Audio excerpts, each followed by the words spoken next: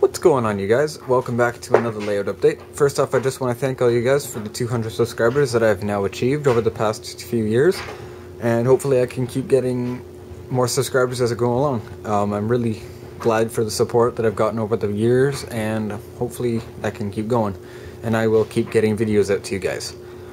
Alright, so first off, in front of you have a SW1000, I believe. That's what it said on the box when I got it, so I'm assuming that's what it is. It was painted up in a Canadian Pacific scheme. The paint was kind of going bad, so I decided to strip it, and I'm going to repaint this as a Virginian SW1000 switcher. As you can see on the cab of the locomotive, it has a St. Clair antenna. I'll just grab something to point that out with. It has a St. Clair antenna, and it also has a 3-chime brass horn, and as well as a wide window cab.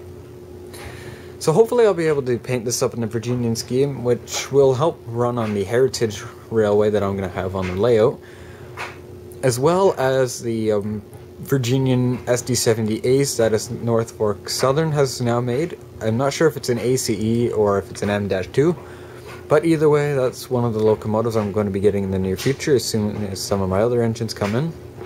And as you guys know, there's 2 GEVOs coming in and 1 genset, as well as now I'm going to be receiving a Santa Fe -9 war bonnet, and I'll be hopefully be having that up in the next video. I'll hopefully also have the GEVOs and the ACE back as well, because that has been sent off again to be fixed for a lighting issue.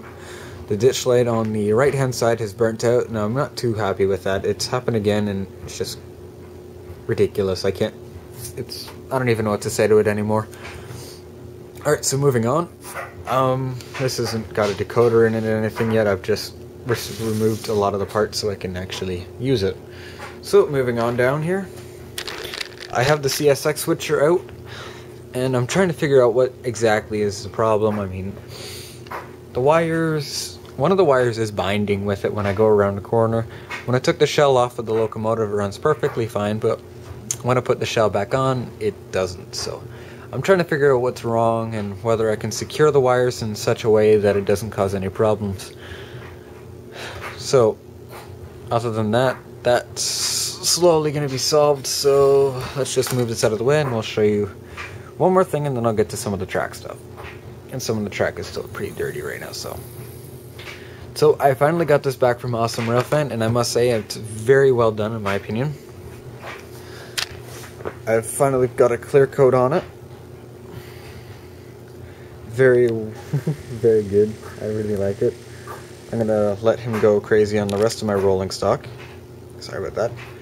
The wheels are done as well. They kind of have like the metal shine on them as well. They look really well rusted, and there's just so much rust and detail that he did. I'm really impressed with it.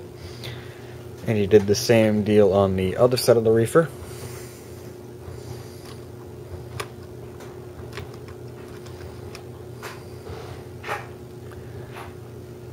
I was hoping to get a weld-weathered card, and this is it. This is probably the best weather card I have. It's far better done than the one I did. Even did rust over the reefer unit. See if it focuses for you guys. Nope. So yeah, that's all of the stuff that's going on for rolling stock and locomotives and everything. And let's move on to over here. I'm going to disconnect the camera here. So I have decided to try and redo a lot of the track here. I haven't completely taken it apart, but as you can see, I've took out the bridge and the track that runs down here, and it's all the way down to the turnout that I've taken it out. What I'm doing is I'm actually gluing the cork down to the foam so it doesn't actually shift when I attach the track to it, which will hopefully get me a better curve. And as you guys know, I soldered the track together for the bridge, and the track's just over there, and I'll go over there in a second. And hopefully when I finish that, that'll look really good when it's done. So let's head over here. So today I had some time to solder some more track together, so I started assembling the curve. And it's not really the best job. I mean, this section of track on the closest to you is done perfectly good. But the farthest one kind of needs to be redone because the joiner slid up as I was soldering it, so I have to heat it up and slide it back down, and hopefully that'll look good in the future. And as well as I need to solder these joints together when I get the track back down. And this side needs to be taken apart, and I need to put on the proper transition joiners, and hopefully I'll have the trains to be able to run over that smoothly. One thing I'm thinking of doing is I'm thinking about not putting in these supports, although they will look realistic. I kind of want to be able to run 3-axle locomotives on here because this will be able to go up for an expansion. So hopefully I'll be able to do something like that. I can probably twist these upside down or something. I'll just glue it on from here down to this end. And same deal with the other side, but I'll see where that goes, and I'll get back to you guys on it as soon as possible. So, in other projects, I've kind of put the Dash 9 on the back burner for now. It's kind of blurry, I know. Sorry about that. There we go. So, that's been kind of put on the back burner because I've had a lot of projects I need to finish. These coal cars need to be finished. I mean, I got a lot of them on the rails, but some of them have flaws, and I need to fix them. I mean, they're simple flaws. The weights just need to be secured properly, as well as some of these pieces as well need to be put in properly. What I was doing at first was I was gluing them up at the top here, and that worked fine, but I don't know why I stopped, so I just started putting it on the metal, and then putting the plastic on top, and that didn't really give me good enough connection. It didn't glue properly, so all those cars for now had to come off, and as you can see, there's quite a few of them.